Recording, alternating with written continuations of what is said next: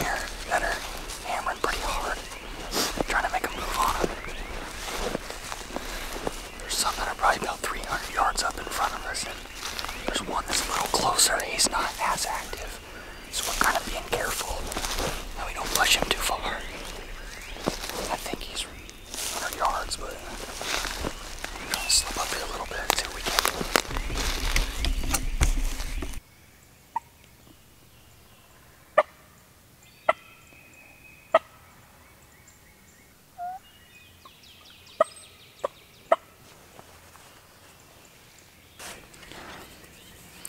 Alright, what's up everybody? So, it's been an interesting morning. Obviously I'm with Chuck. He's the master caller, but we got out of the truck. We heard some birds over here. I'll put in some Google Maps pictures so you guys can see, but we're sitting. We get to this corner of this field, and we hear birds across the power lines. It's like, okay, we always hear birds over there during the turkey season, so we get over here. It kind of, the woods drop down in this valley and then come back up on the slope and then drop back down. And I was like, well, I think that closest bird is where it drops down, goes back up, and then drops back down. I think he's in the valley. So we were trying to slip over here and get up on the upslope, hoping we could get him to walk uphill, get right on the crest of the slope and be able to kill him. And as soon as we started to go down into the first valley, he busted out of the roost. I'm not sure if it was the one we heard gobbling or not, but he's busted him out. And about 150, 200 yards that way, we hear a bunch of birds gobbling, and we think, okay, we can call them to us. They're not too far. And so we sat here for probably 45 minutes or so, and we hear something walking right here in front of us. And because those birds went silent as soon as they hit the ground. So we're like, okay, the bird came in silent and he's coming up this hill. So we both get ready, we get the gun up. We're like, as soon as he crests that hill and we see a beard, we're gonna take him out. We look up and there's a freaking guy.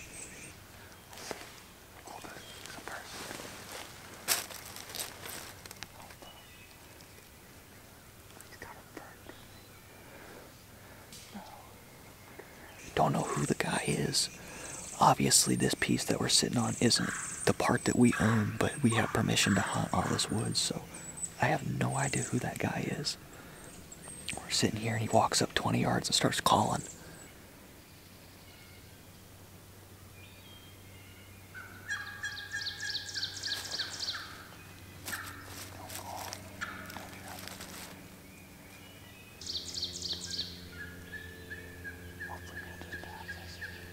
Him in probably.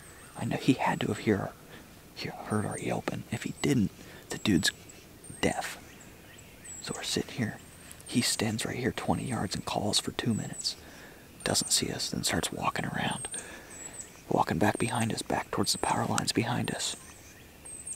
So we're sitting here and I'm texting my dad, who's way over on our property. And I'm like, there's a guy here, I don't know who he is. Should I say something? And then I hear a stick crack, and I look up, and freaking 30 yards, there's turkeys walking right towards us. Well, like I said, Chuck's the master caller. So, I see one about 30 yards, one right next to it, and then there's another one 20 yards behind it, strutting. I'm like, holy crap, this is like gonna work out. Well, they see me. Because when I looked up, obviously they see something, my gun's on down here, so I gotta get my gun up and swing on them. And I see the first two I saw were Jake's. They had real short beards, and then the one strutting, I'm like, it might be a Tom.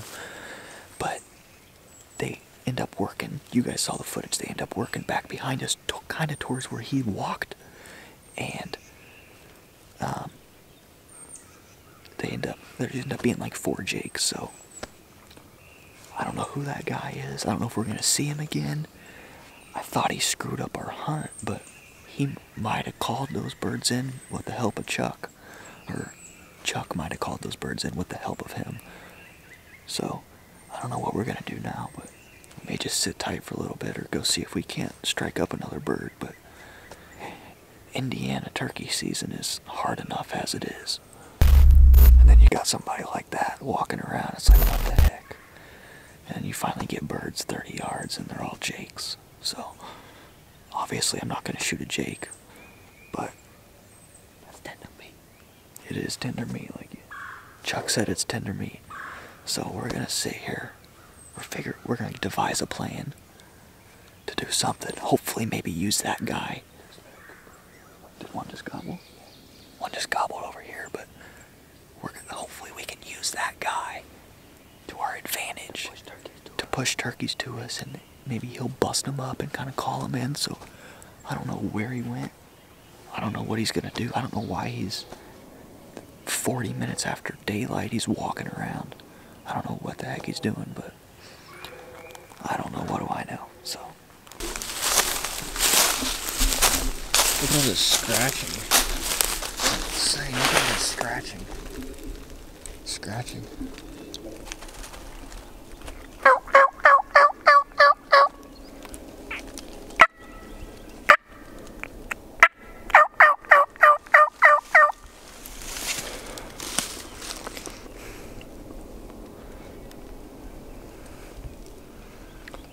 Let's check out all this turkey scratching. Bunch of it. All this turkey scratching.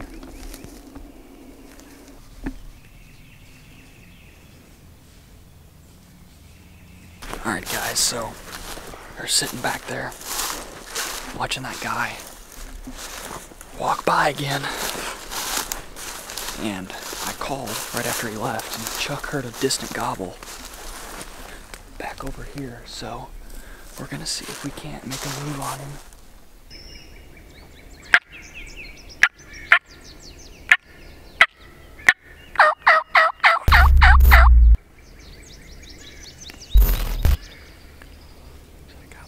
Sound like a way that way. Yeah, there's those groups of birds this morning going this way. Well, we come to this base of this tree right here, and right before I sat down, voila, we found a morel. Not only one,